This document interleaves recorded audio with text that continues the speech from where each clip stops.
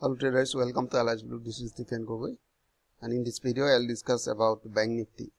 So this is Bank Nifty. This is 4-hour chart. So here we can see here, and the Bank Nifty just yesterday you can see they reached that previous higher point, this one.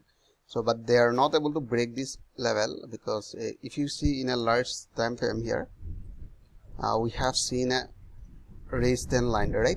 So let me zoom a little more, right?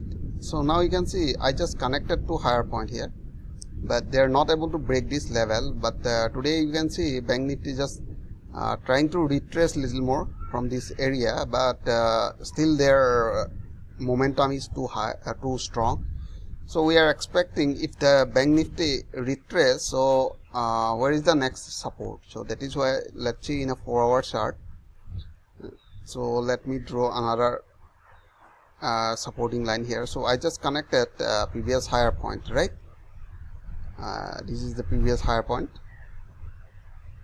right? And you can see this is the resistance line, resistance. So we have seen this is a resistance line. So that is why I drawn this line around 3,000, right? Or 30,000. Now you can see in small time frame in 15 minutes. Now we have seen this one, and this is the supporting line, right? So when we'll get the confirmation above this 3,000 or sorry 30,000, so we'll go for buy. So in case if they break this level, so we'll wait to cross 200 moving average, right? Next target will be 200, right?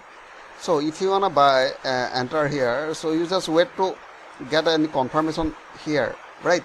Or above this area, or if they break this higher point, so we'll start we'll go for buy again, right? So I hope you enjoyed this video. If you like this video, please like and subscribe. Thanks for watching.